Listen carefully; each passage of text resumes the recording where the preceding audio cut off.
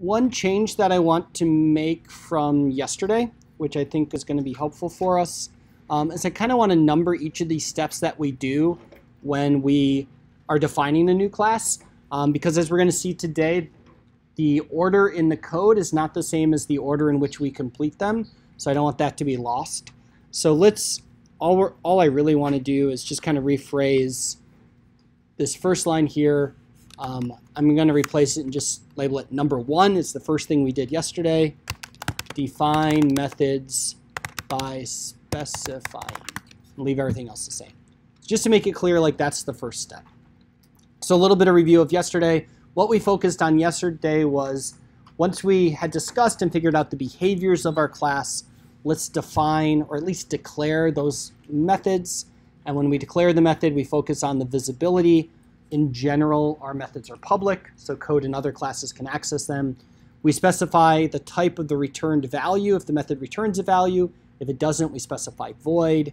We have our method names, which always start with verbs. They're like actions.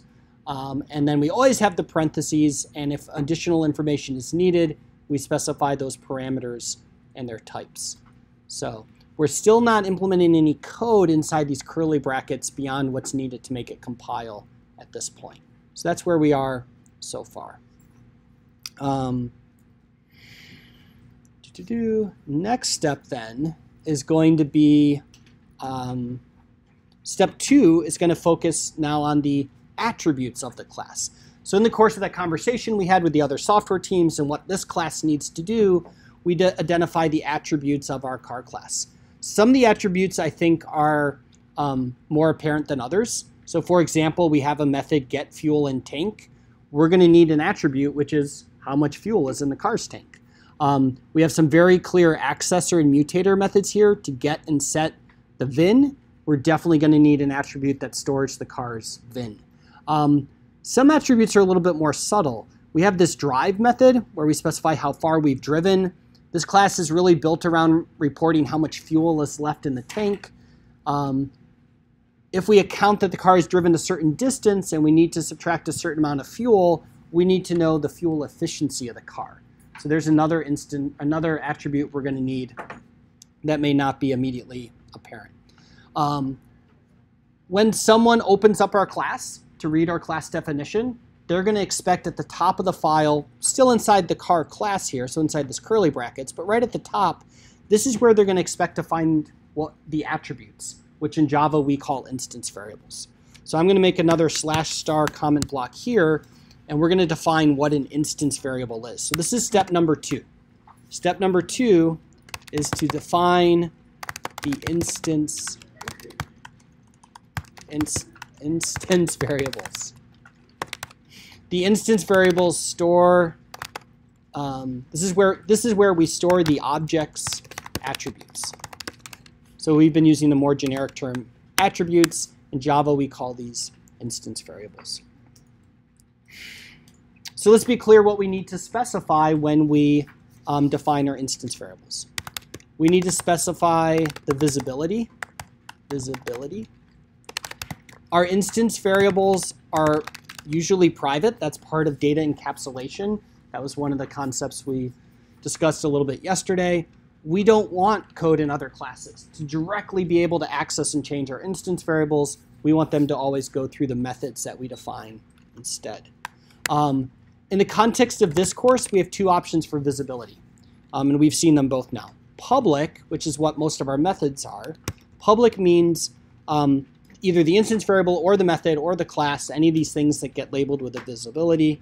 Public means it's accessible by any code in any class. Okay.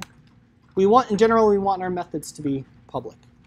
Private means it's only accessible by methods in this class, which is exactly what we want for the instance variables. Certainly we want our code to be able to access the instance variables in this class. We just don't want code outside of this class to do so. So we always specify that first, the visibility. Then we specify the type of the instance variable. Is it a turtle? Is it a string? For example, a couple of our instance variables are going to have a double type. They need to be able to store fractional gallons, for example.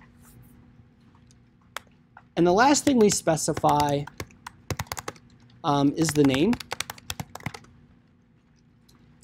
So for example, it might be fuel efficiency as an example.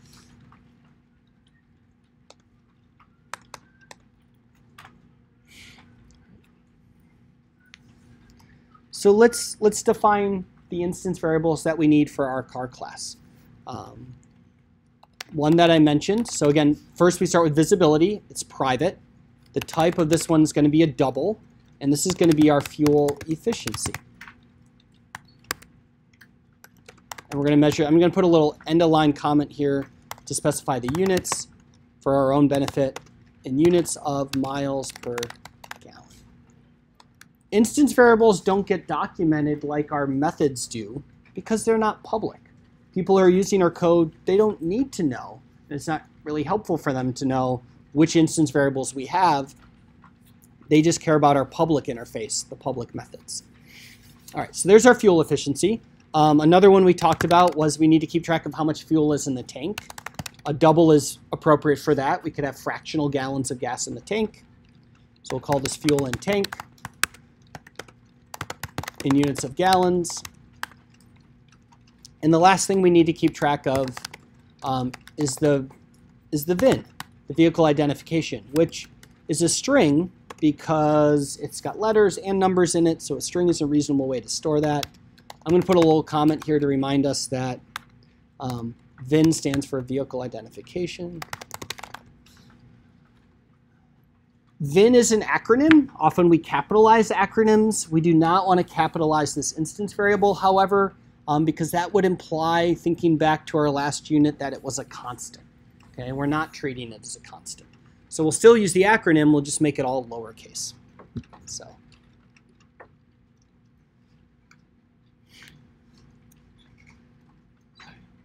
So it's worth pausing for a moment and comparing and contrasting the two types of variables we've now seen.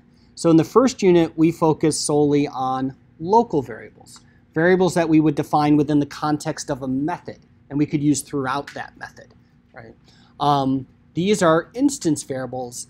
They're not defined in a method, right? They're defined inside of a class. Here's the opening curly bracket for our class, but they're not defined inside of a method.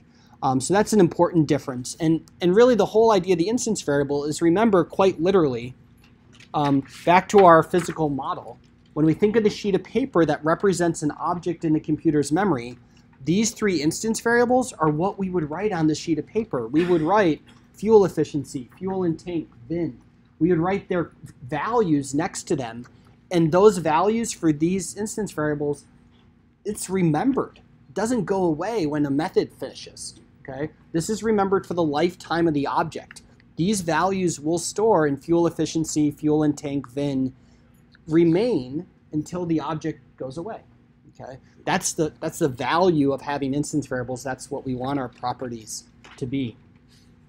And so therefore, the term we use is we say the scope of these instance variables is for the entire class, meaning in any of these methods, we can access these instance variables, get their values, change their values throughout any of this code.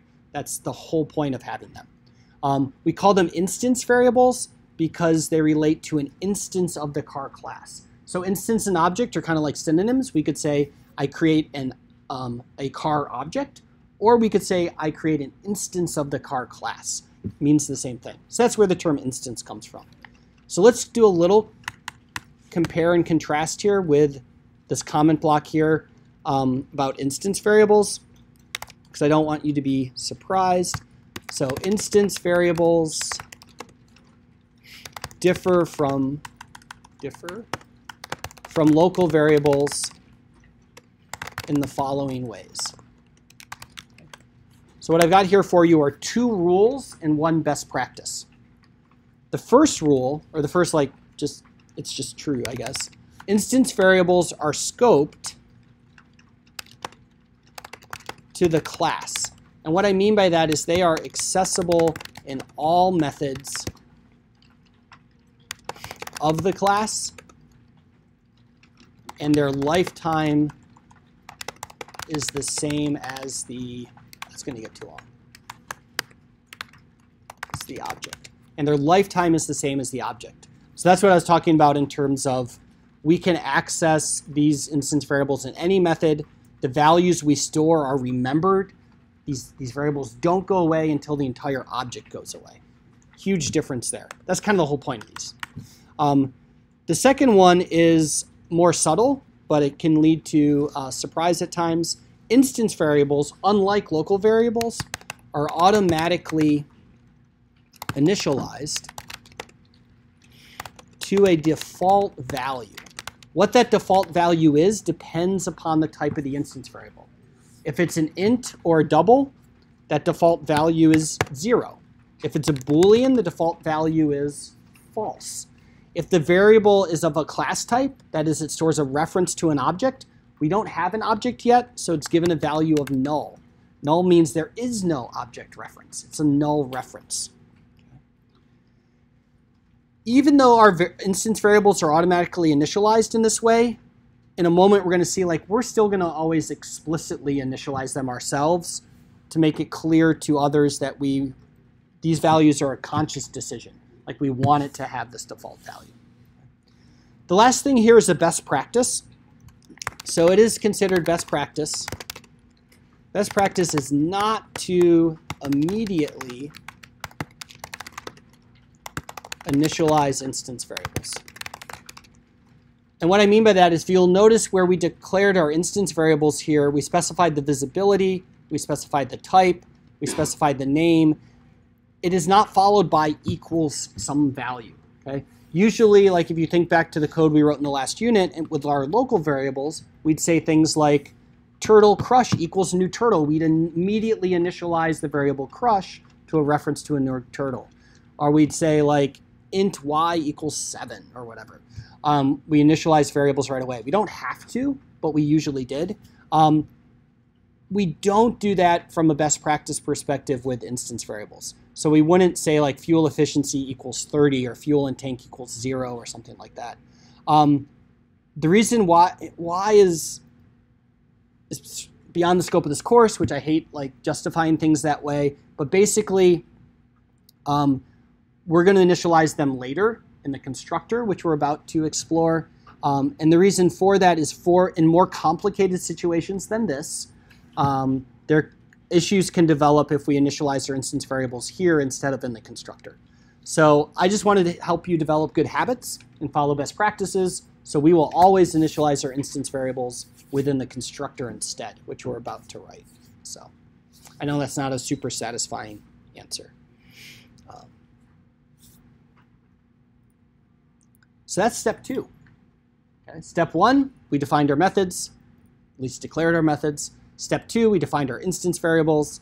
Step 3 is to initialize our object. So when we make a new object, we got to make sure everything is set up the way we want it to be for a brand new object. Okay? Think about when you make a new turtle, all the stuff that has to happen. Right? The turtle's position has to be set. Its orientation has to be set. Its pen width, its pen color. All that stuff has to be set. We have to do the same thing for our car. Fortunately, our car is a little bit more straightforward. So when someone reads our code, they expect to find the instance variables at the top of the class. They expect to find the methods at the bottom of the class. And between the two is where they expect to find what we call the constructors. Okay? So we're going to add step 3 here, /* enter 3. Define the constructor. Or constructors. We can have more than one. In fact, we will in this case. Constructors have some things that are similar to methods, but they're not really methods. They definitely have some unique syntax and behavior. So let's kind of start at a high level, like what's the point of a constructor? The whole point of the constructor is responsible for initializing newly created objects. That's the whole point, right? So in our case, our constructor is going to be responsible for initializing a new car object. What's the default fuel efficiency? How much gas is in the tank? What is the default VIN number? Things like that. This is the first we've talked of constructors. but we've created lots of different types of objects in the last unit. We created turtles and worlds and rectangles and randoms. But we didn't talk about constructors. So how does this all connect? This is part of what makes constructors special. Constructors are invoked automatically via the new operator. So last unit, when we said crush equals new turtle, by saying new turtle, it automatically called the constructor for the turtle class. And that's just the way that the Java runtime operates when we can create new objects. So that's a little bit different. In order for this all to work in Java, there's certain rules we have to follow. Okay? The first is that the name of the constructor must match exactly the name of the class. That means by convention, since our methods usually start with lowercase letters, but our class names start with capital letters, constructors will start with capital letters. The name of our constructor will be capital C car. So that's unique. The other thing that makes constructors unique is a constructor has no return type. And what I mean by that is not that it's void. I mean it literally doesn't have anything there at all. So not even void. Okay? When we're typing it, there won't even be a return type there. We leave that out.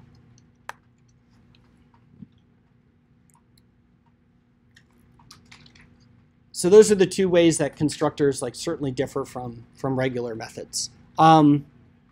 We can have multiple constructors for a class, and we'll do that in a moment. So we'll capture that. Multiple constructors may be defined for a class. We could have only one constructor. Technically, we don't have to write any constructors. We can rely upon the Java compiler to write a default constructor for us. We usually don't want to do that, though. And one thing that we're going to make a note of now to kind of keep in mind, and we're going to explore this later. We're not going to worry about this today. One constructor, constructor may call another constructor with some restrictions, which we'll explore later. I just want to add that in there because we're used to one method calling another method. That's every method we've written has done that. And one constructor can call another constructor. There's just some restrictions we got to worry about. So we got to keep that in mind.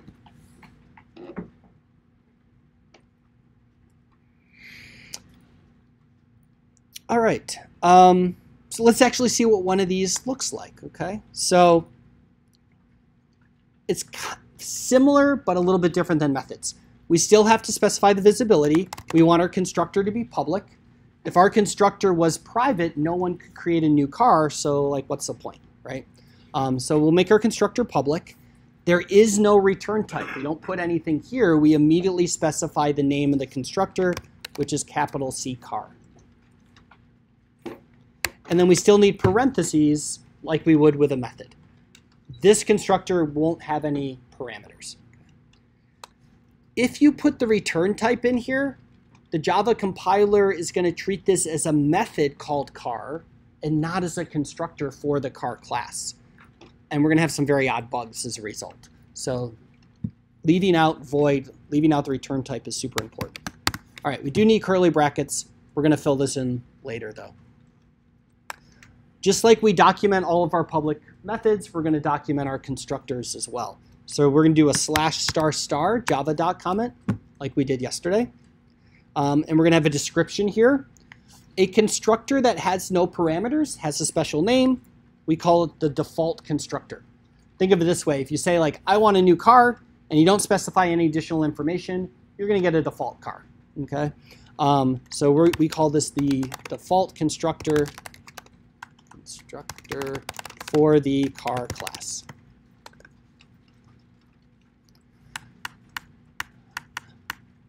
I think it's important, though, that we do document what do we mean by default, right? So a car has a certain fuel efficiency, a car has a certain amount of fuel in the tank. What are the default values? So let's spell that out. So we're going to say initializes this car's fuel efficiency to 30 miles per gallon. So our default car, 30 miles per gallon. The fuel in the tank to 0 gallons. We don't start with any fuel. And the VIN to null. Okay? So we don't have a vehicle identification number yet.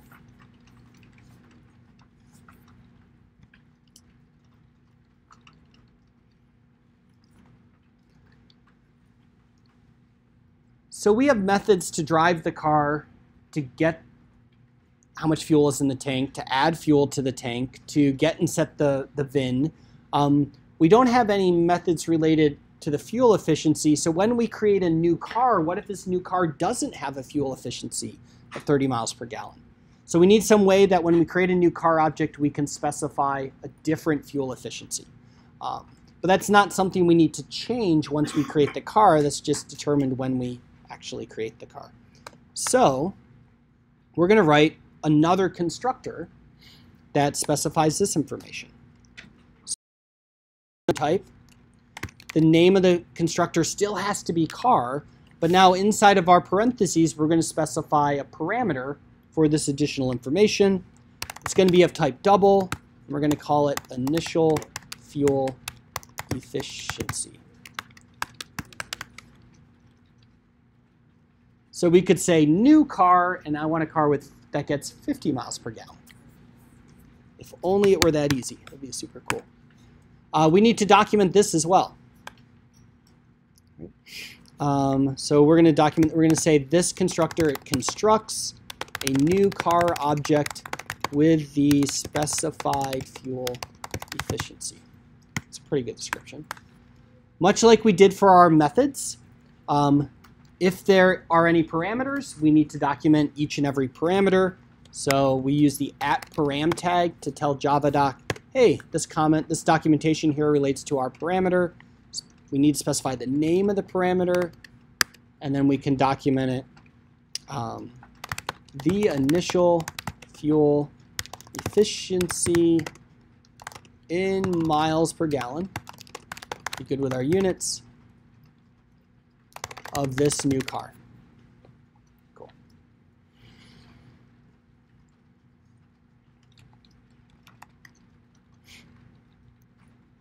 So that's what step 3 is going to look like for us. We defined 2 constructors, the default constructor, and then a constructor that allows us to specify the fuel efficiency for the car.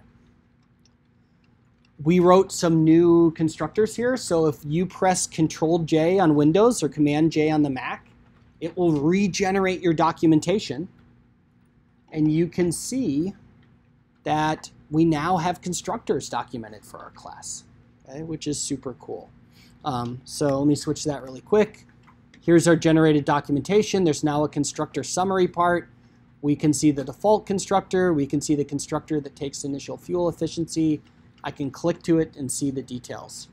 Sorry.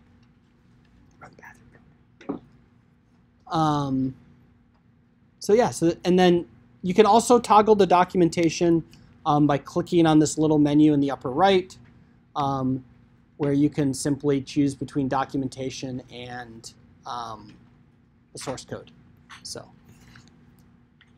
there you go. So our documentation is updated. Things look pretty good.